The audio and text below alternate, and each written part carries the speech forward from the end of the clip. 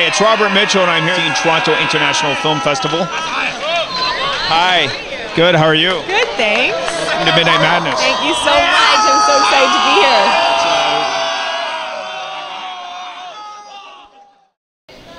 Hi, it's Robert Mitchell, and I'm here at the 2016 Toronto International Film Festival. And tonight I'm here at the premiere of The Autopsy of Jane Doe. Welcome to Midnight Madness. Thank you. Thank you. We're excited to be here.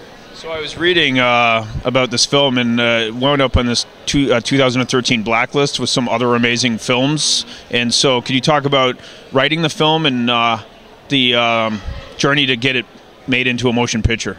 You want to take that? Well, it's crazy that we started about 6 years ago just with the core idea of it, and we pitched it to our friend and producer Eric Garcia and Fred Berger, and then spent the next couple years developing it. And you know, it's come a long way. It's gone through a lot of different iterations, a lot of different drafts since then, and we kind of had the luxury of developing it and writing the script in a vacuum. And our producers were amazing, and so we were able to kind of take chances and do whatever we wanted to do without outside interference. So to see it, you know, come to this moment is pretty incredible.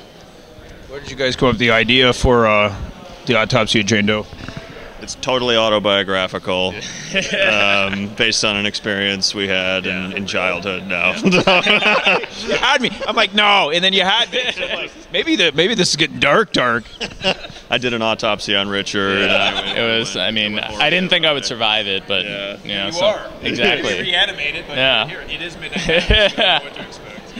I mean, it was one of those ideas that just kind of came out of the ether, and you know, clearly, you know, it was an idea that was formed out of our childhood love of horror films, and we've seen everything, and you know, it just kind of bubbled up, and once we had the kernel, we were like, okay, there's something here, and yeah, so I don't think we can point to one single thing that was the inspiration for it.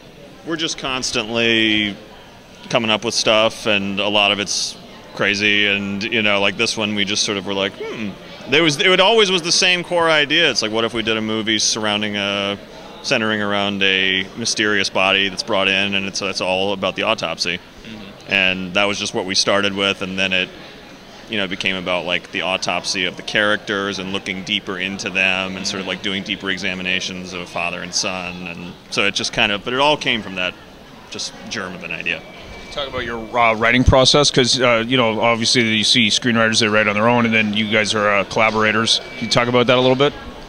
We the way that we write is we kind of outline the movie. We, you know, obviously come up with the idea together, outline in a very detailed way together, and then we'll go off and kind of each write half of the movie, and trade pages and kind of rewrite each other, and you know, send things back and forth. And for us, you know, one of the fun things about writing a genre movie, a horror movie in particular, is trying to come up with stuff that scares each other. And so we would be trading sections late at night, and I knew that I had something good when I would get a response from him the next day, like, I hate you, I couldn't sleep last night. So that's pretty awesome. Yeah.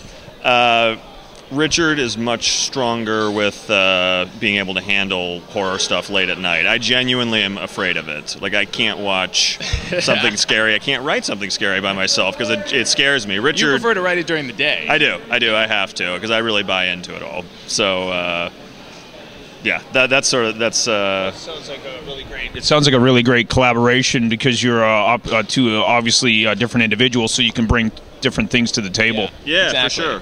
For sure. I think you know, that's what makes it a great partnership.